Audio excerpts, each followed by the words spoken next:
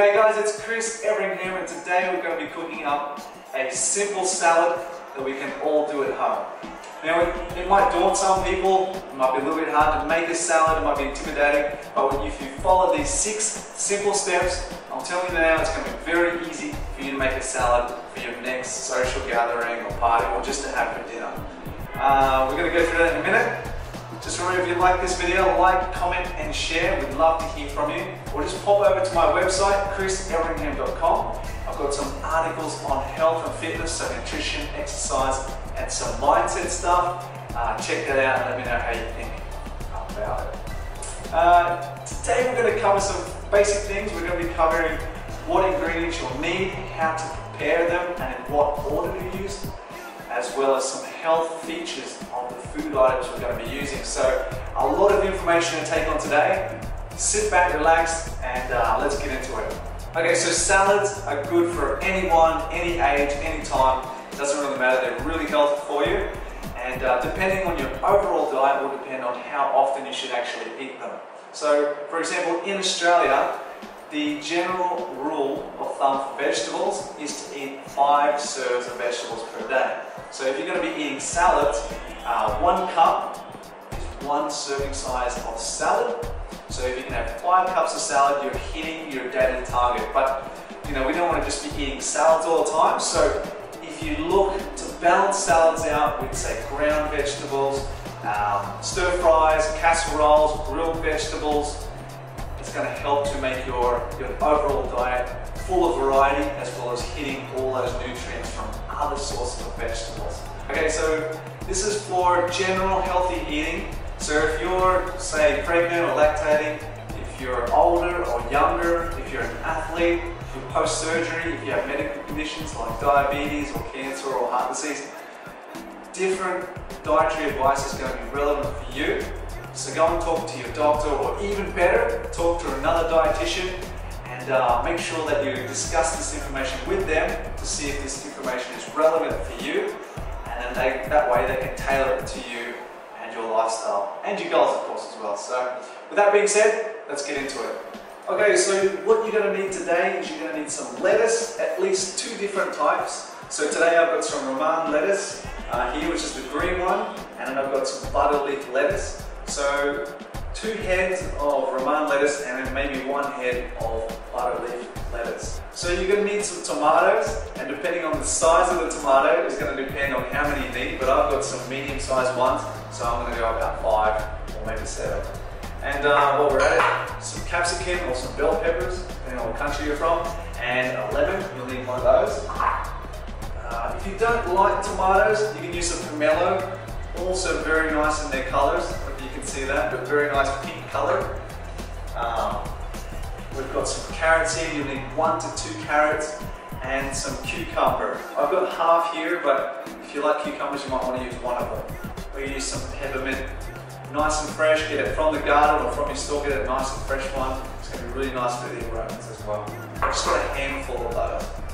On our side of condiments, we've got some pepper and some chili flakes if you like it hot, and you can either go some Himalayan rock salt or some sea salt. It's really up to you, but there's some really healthy salt options. These are the things you're going to need to prepare today, and they're going to be good for probably about 2 serves of vegetables for about 4 people. So a lot of salad here.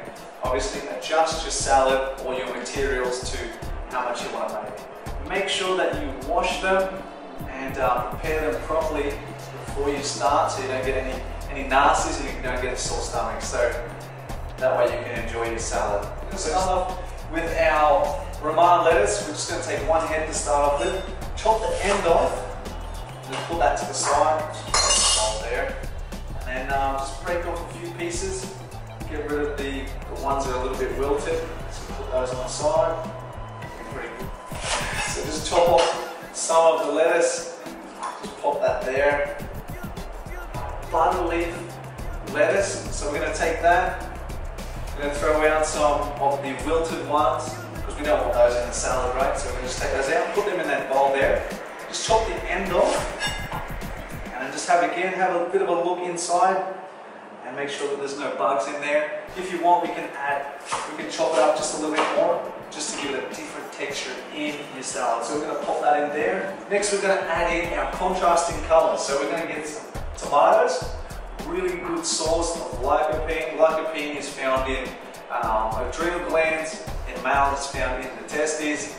It's also found in the eyes, that's right, in the eyes as well. So it must play a role in those functions, so hormone function and vision as well. Lycopene is also a very good antioxidant, so good for fighting free radicals inside the body. So we're just chopping that in half. Put that to the side. We're going to chop a few of these up. Chop the end off, and then you can slice it this way, so you can have it in half. Just pop those in there. And what I'll do is I'll probably just chop up this carrot. So just chop the end off. I haven't cut the skin off, you don't really need to peel it, but if you want to peel it, that's fine. Chop the end off there.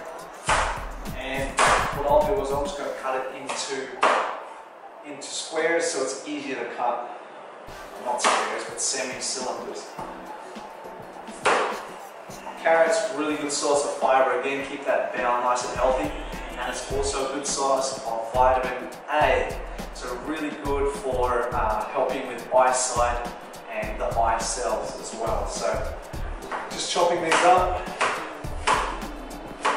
I've gone into really thin sliced pieces of carrot. You can chop it the way you want to, but it looks good in the salad as well. You can see it's starting to come together, looking really nice.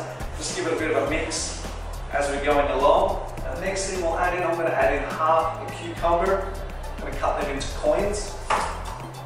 Cucumber, a really good source of fibre again, really good source of vitamin C, and also very good for potassium. So potassium is really good for nerve cells, or nerve cell signal conduction. It's just a fancy word for proper thinking and contraction of muscles and all that sort of stuff, so really good for the nerve. We're going to add in some, well, I call it capsicum, because that's where I'm from, Australia, we call it capsicum, but if you want to call it bell peppers, it's the same thing. You can use red ones if you want, you can use yellow, you can use a green one, or a green one. Because the seeds are in the middle, I'm just going to chop it down the sides, split it open, and then that way it's not too messy when you're cutting it. And then just rip it open. Okay, we can just pop that straight in there. Okay, I'm going to cut these lengthwise so it looks nice in the salad itself. Okay, so pop them in there. You're probably going to get the pattern here, but capsicum, really good for fibre, good for the bowels, okay? And also a good source of vitamin C, so really nice antioxidant, really good for the body overall. Now we're going to add some peppermint in here. So you only need to take a few leaves, just pop them onto your chopping board. Just take a few off, okay? Take the stems off. Okay, so peppermint is really good because it has some bioflavonoids inside it, really healthy. Okay, so just chop up the peppermint.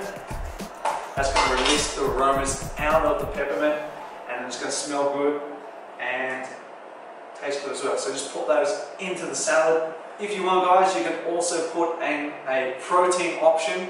So you can put in some beans, so red kidney beans, you can put in some grilled chicken, you can put in some eggs, so like boiled eggs if you'd like, chickpeas, lentils. Just to add in another zing to the flavour is the lemon, or our acid component. So just chop up a lemon, cut it into quarters. Okay, you don't need to put a lot in there now. I'm just going to put it on the side there, so when I serve it, it's going to taste really nice and fresh, and it's not going to wilt the leaves and the lettuce itself. So let's just pop those on the side. Lemon's really good for vitamin C in the form of ascorbic acid, so that again is another really good antioxidant. So salad really packed with vitamins, really packed with minerals, packed with fat, fiber, and it's low energy dense as well, but high nutrient density, so really good for your health. We're just going to plate this salad now. I'm not the best at doing it, but let's have a look at it and see what happens. So again, just take those green lettuce, put it out there. Use your hands, why not? Get some lettuce on the table there. And we want to get some contrasting colors, so add carrots, add tomatoes, okay, and then those other textures, cucumbers, just pop those on there, okay, so we'll look for the others, so we want to get some of that brown butter leaf as well, pop it in, a few more capsicum, there you go, I might want to use that one, just use that. So get that lemon that you were using before, that we cut up before, just spray that over the top there. It's probably going to go everywhere, but just put it on there. We'll take a little bit more of that salt. That's going to release some of the flavors out of the salad itself. We're going to go for the chili flakes. They're a little bit better. We're just going to sprinkle on a couple of chili flakes just like that. So that's pretty much how you make a salad. What do you think, guys? I'm going to try it, and I'm going to give you a bit of a rundown of what it tastes like here. No, it's right amount of salt, a little bit of chili on it, so it tastes nice, and you know what, crunchy and full of texture as well. You know, I don't even know why I'm using pork. We'll just go from there. Let me know how it goes, guys. I hope you enjoyed this video. Remember to like, comment and share, we'd love to hear from you. And until next time, let's make the world fitter. For some easy and quick recipe advice here in the kitchen or some nutrition tips, check out my other videos here on YouTube because I'm sharing the best strategies to maximize your metabolism.